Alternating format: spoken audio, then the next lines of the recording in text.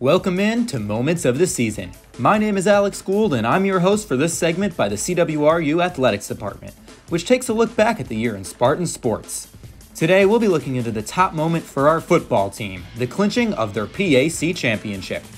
The Spartans opened their season with an 8-0 overall record, including a stretch of wins over Grove City, Westminster, and Washington and Jefferson, three of the other top contenders for the league championship entering the season.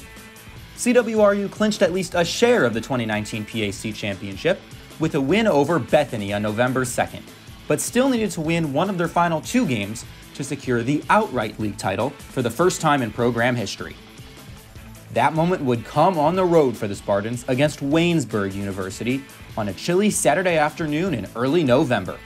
Junior Travis Johnston got the Spartans off to a great start in the game, returning the opening kickoff into the opponent's end zone, the first kick return touchdown since 2008 for CWRU.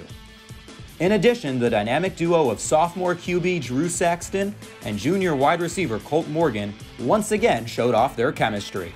Saxton accrued 240 passing yards, 94 of which went to Morgan.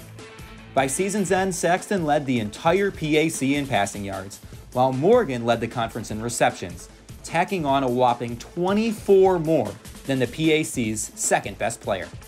The results of those outstanding performances allowed the Spartans to lock up the league trophy with a tight 27-24 victory against the Yellow Jackets, improving to 9-0 overall and 8-0 in PAC play.